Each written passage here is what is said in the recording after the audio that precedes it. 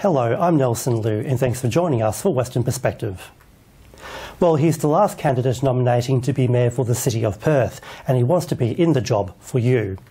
Bruce Reynolds has vowed to be the voice of residents and businesses in the city if elected, stating he knows the community and its needs because he's been a part of it for many years.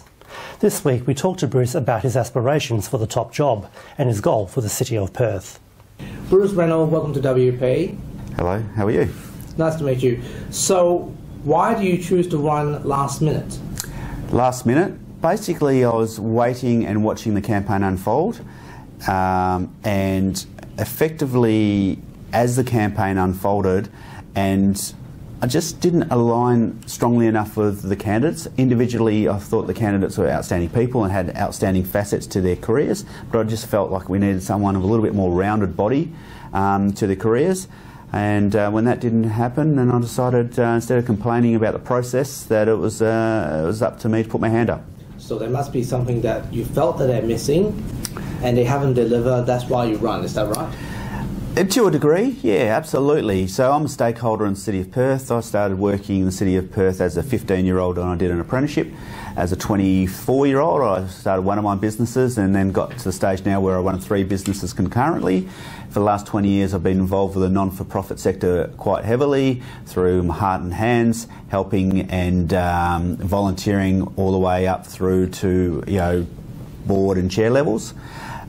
So I just listening to some of the conversations in the forums and some of the things in the press releases, I just felt I was getting just a little bit angsty about some of those conversations, and also our role as a council and a mayoral candidate within a council. So we need to make sure that we understand fully what our obligations are to our ratepayers and our employees, if you like, which are the stakeholders of the City of Perth. That includes the whole state, because the City of Perth is a jewel of the crown of Western Australia, and whilst our ratepayers fund the internal runnings of the actual city, we still have to obviously look after and be custodians of the city for the whole of Western Australia. What makes you angsty when it comes to conversations? Well, some of the conversations around the homeless, for instance, having a non-for-profit background and understanding that. Some of the conversations around, I won't say, generally the way forums are run, you've got 2 or 3 minutes to say your spiel. And it's almost like a classroom president type thing where the promises seem to be getting bigger and bigger. And where I'm sort of more of a, okay, what can we actually achieve, what can we promise, and what can we deliver? I don't want to be putting these things out in the ether that we can't necessarily achieve and deliver, and we should know we can't achieve and deliver them. I think we should be focusing on what we can achieve and making sure that we uphold our promises. You do have a lot of sacrifice, though. Absolutely. Are you ready for it? I think so, yes, definitely. I'll tell you one thing I'm ready to sacrifice. This is just a conversation I had yesterday, was with the street chaplains came in and they said, we'd like your support via a letter. And I said, well, look, my goal is to be known as the most community-minded, hardest working mayor that Perth's ever had. So what I'll sacrifice to you guys, it wouldn't be a sacrifice, it would be a privilege, is one Saturday a month, I'll go out on their Saturday night run, which starts at around about 10 o'clock and finishes at 6 in the morning. I'll do that gladly, because that's a promise that I know I can keep. So sacrificing my business would obviously I'd have to readjust the way I work within my business. Effectively, I'd have to move things aside, because I don't do things in halves, so I will be a full-time, hands-on mayor that delivers everything everything I set my mind to and everything I promise, I'll be able to deliver, because I won't promise things that I cannot do. What about young ratepayers? What can you promise them? Young ratepayers?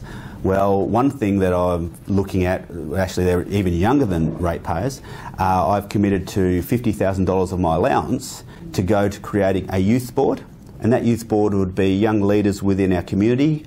They could be prefects of local schools, basically 7 or 8 young leaders, and then that $50,000 will then go into pay it forward type projects. So if you imagine if we were to have an event, let's just say it was at the Wacker, and we had some high profile sporting stars come along, we had the children, we opened it up to our whole community, including the homeless, where we could have sausage sizzles, we could have backyard cricket type arrangements, we could have a whole community day.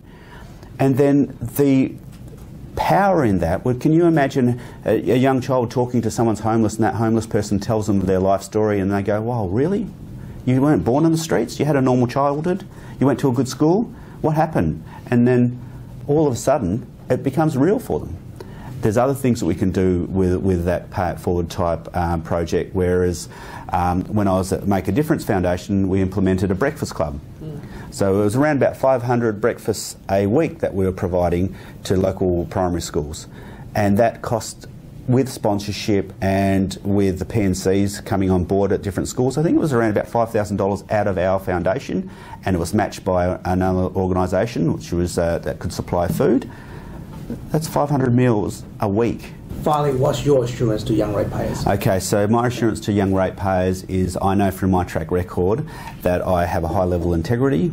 I know that what I say are the things that I know that I can produce. So I don't make high promises on things that I believe are going to be outside what we can actually follow up on. I know that I'm hardworking. I've proved that through my 25-year career as a business person. If we get somebody who's independent, hardworking, with common sense decision-making process as a mayor, I think we'll be in a good place. Bruce Reynolds, thanks for joining us and all the best. Thank you for having me. And now, the AMA WA's President, Dr. Andrew Miller, has this week's COVID-19 update. Hi, beautiful spring afternoon here in the COVID bubble of Western Australia, and 37.5 million cases of COVID now worldwide out of the 7 billion on the planet, and well over 1 million deaths, unfortunately, from this disease. The US is in a mess, the UK is in a mess, Spain certainly going backwards, its largest city heading into lockdown. Here in Australia, pretty fortunate that we're not living in Victoria, where they're just completing 6 weeks of lockdown and really watching those numbers very closely, and it must be tough there if you're trying to run a business or you've got kids at home, that sort of thing. It's a very difficult thing to imagine when we're sitting here and none of this is going on because of our border closures. So on the border, we can't just leave it the way it was when we started out with the border just clamped shut. We do need to make it a smarter border, and it's interesting to see the poll results through WAMN News that indicate that I think a lot of people in the community have realised that we need more fairness, more transparency, use of high tech in order to allow home quarantine, all of those things in order to keep us safe, whilst at the same time acknowledging that it may be quite some time before we get a vaccine. So we saw a state budget which came down last week, which was largely focused on jobs, on infrastructure, and quite unbelievably to me, not an increase in health spending. So health normally takes about 31% of the state budget and went down to 29%. In this budget, a bit over 9 billion, which sounds like an awful lot of money, but they've promised 12 billion to spend on roads over the forward estimates. It gives you an idea that these are big figures we're talking about. And very disappointing that there's no promise to fix up all of our hospitals to make them properly COVID ready with the engineering and the type of PPE that they're required, and no mention of the new women's hospital, which we know is required to be built down at the QE2 site. No money committed to that, and I don't understand why you wouldn't do that for the women and the newborns of this state. So we have a bit of a trust deficit between healthcare workers and the state government. They've been doing the right thing on the borders. They've been making a lot of positive noises, but we don't believe the political spin when push comes to shove because of the situation that we see in Victoria. 3,500 infected healthcare workers there, and now, in fact, the lockdown being prolonged mainly by infections among healthcare workers. So we're hoping the West Australian government will listen, because they'll become unpopular if they don't, even if they just don't see the logic of avoiding this disease in order to keep the economy buzzing along the way it is at the moment. But in all the excitement of a 1.2 billion surplus, we'd like to see that money set aside for re-equipping our healthcare facilities with the proper ventilation, the proper workflows, the proper kind of workforce that we need going forward, instead of encouraging more people to come into nursing and all of these other jobs that we need, as well as doctors within the system. they've instead frozen the pay again for another couple of years, less than CPI increases, so that as part of a budget repair measure from a few years back. We think this is short-sighted. We need more and more people to go into healthcare at the moment. And so we'd encourage you to speak to your politicians, to get out there and make your views known, that really Western Australia's success has been because we took the health threat seriously, but our hospitals are overcrowded.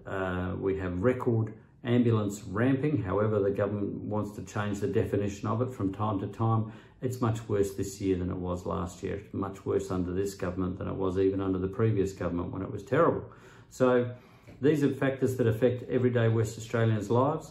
You can't enjoy the booming economy unless you've also got a great healthcare system, and at the moment it's looking pretty frayed around the edges.